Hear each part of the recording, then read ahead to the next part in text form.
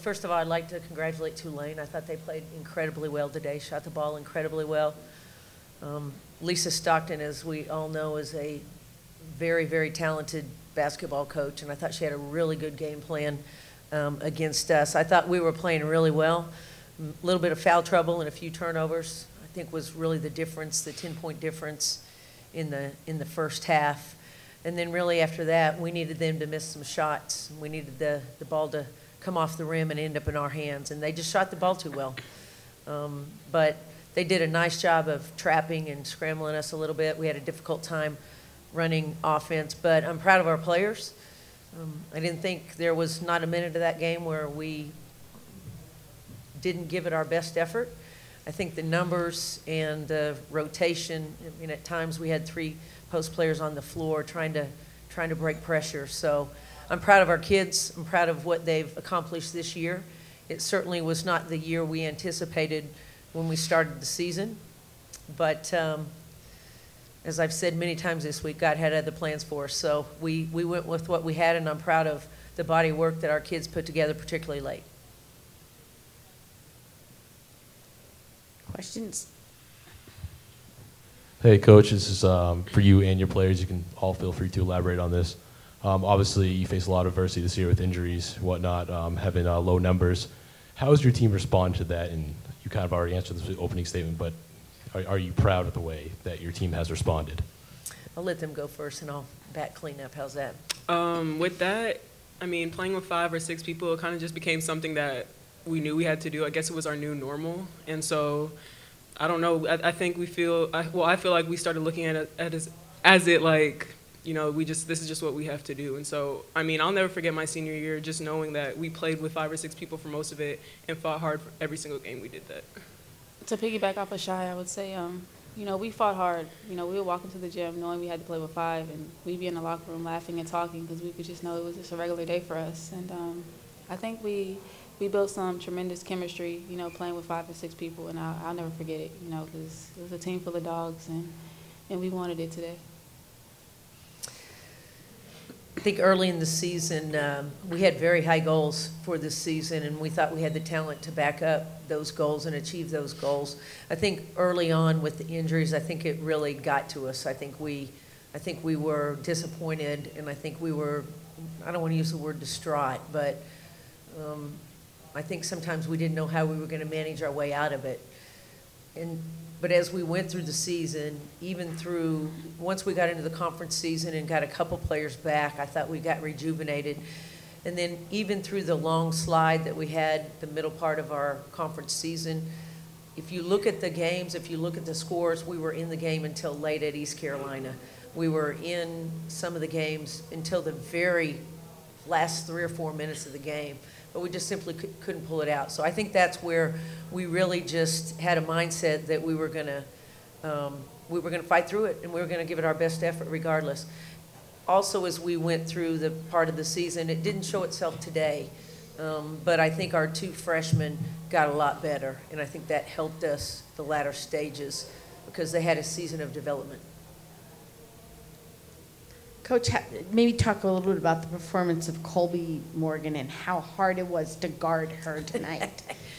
Yeah.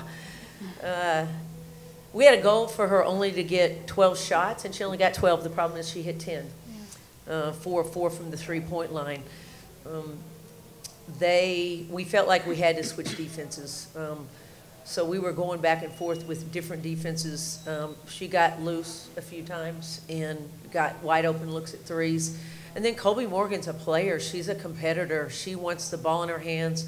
I think when they moved her to the point guard, I think she became even more aggressive. She's a wonderful passer, and I think that gave her an opportunity to handle the ball even more and really get her teammates involved. But scoring 27 tonight on 12 shots, that is phenomenal in terms of her efficiency.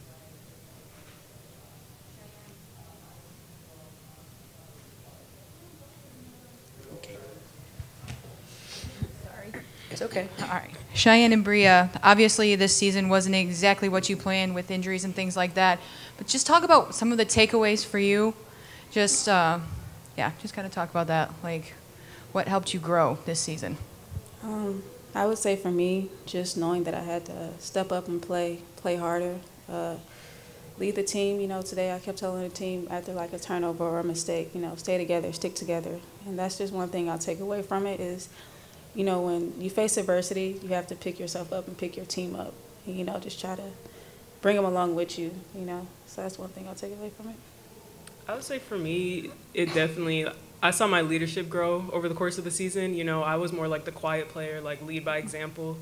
But as we had fewer players and a lot of them were young or new, I had to, you know, be more vocal. And so I definitely feel like I was able to take that away. And then like Elmo said, just stepping up and knowing what I had to do every game. Any other questions?